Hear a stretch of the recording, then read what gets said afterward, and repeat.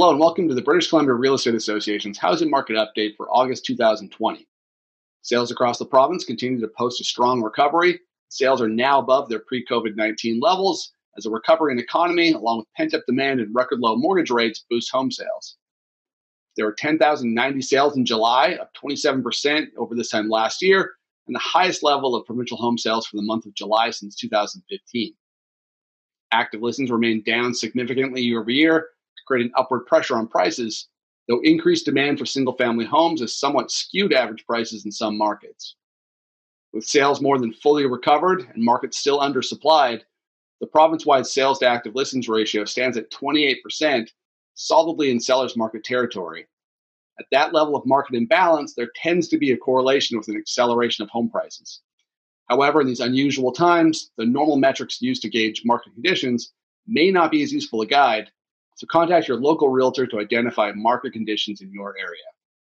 Average home prices saw significant upward pressure in July as increased demand for more living space combined with an undersupplied market meant that many markets saw average prices increase by double digits year over year as heightened demand for single detached homes skewed prices higher. The MLS average price for BC as a whole was up 12.9% year over year to $771,000.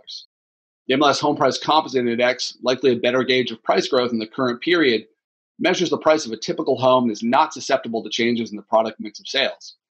The HPI showed an increase of 4.5% year over year in Greater Vancouver, was up 4.1% in the Fraser Valley, 5.7% in Victoria, 5.4% in the Vancouver Island Port area, and 3.5% in the Okanagan Mainland Port area. Now let's take a look at market conditions around the province.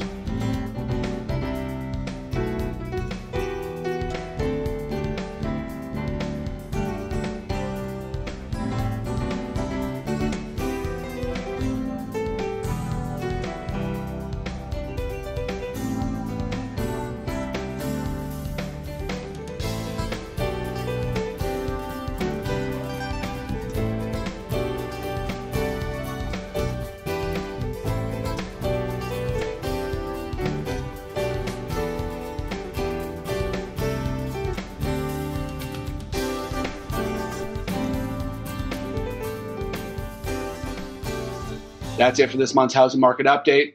We hope everyone is safe and healthy. We'll see you again next month.